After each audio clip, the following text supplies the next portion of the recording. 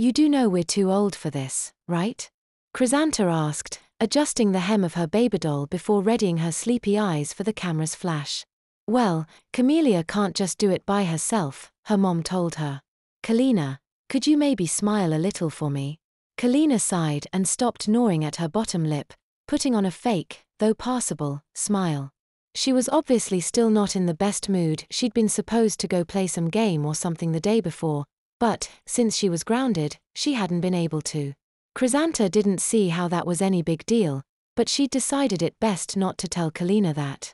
If you say so, Chrysanta shrugged, beaming for the camera, curling both hands around the handle of her currently empty basket.